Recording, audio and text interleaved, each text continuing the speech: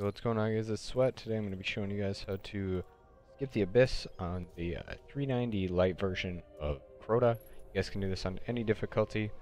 All you guys are going to need is a sword with double scabbard on, so you have maximum ammo, and the memory of Radagast, so you have even more ammo. This can be done on any class, but I would definitely recommend doing it on Titan, as it is the easiest in my opinion. Alright, so now that we're loaded in and the bridge is building, make sure you guys pop a heavy synth. And make sure you guys got full ammo there. You guys will have 101 sword ammo if you do not have the heavy ammo extension on Twilight Garrison. But the one sword swing doesn't really make that big of a difference. Now that the bridge is built, we're going to go across here. Before you guys enter into the hole, you guys are going to want to look, you're going to line your crosshairs up between that little thing there and that little thing there. I like to look right about here-ish. Otherwise you will not have the correct angle and you will hit the kill wall, most likely. So as soon as we hit the darkness zone here in a second, you guys are going to Twilight Garrison forward. And you're going to RB, RT sword combo 5 times forward, and then we're going to start turning.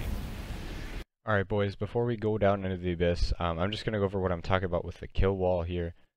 The kill wall, there's like an invisible, obviously as the name states, kill wall that will kill you if you fly into it, if you're flying too high. The kill wall is all along this first wall here.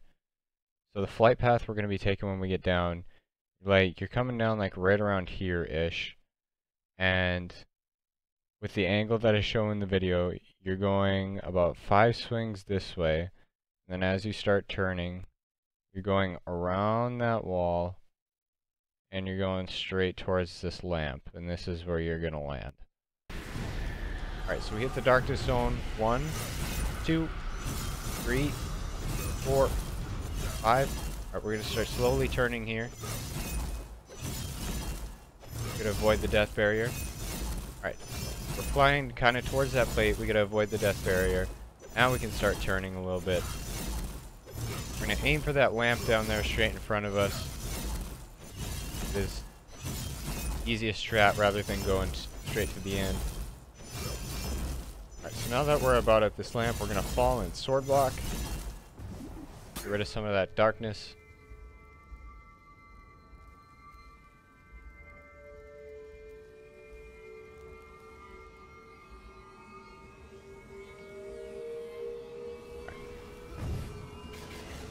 We're going to make our way towards the other lamp here, but we're not going to activate it quite yet.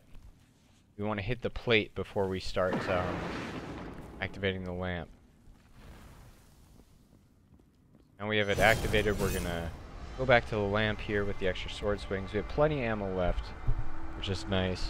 But you do have a little bit of ammo for leeway. And once you're out of darkness, you're going to run over here. We're going to jump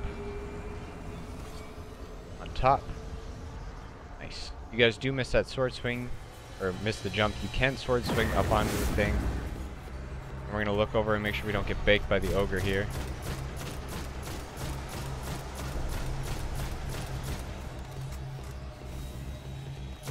I might get baked because I definitely forgot to put a sniper on this. This will be interesting.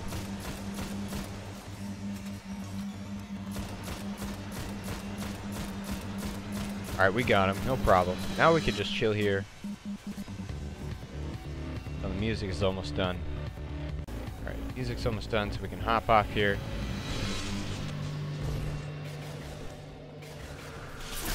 We're just gonna tight and skate our way to the end, boys.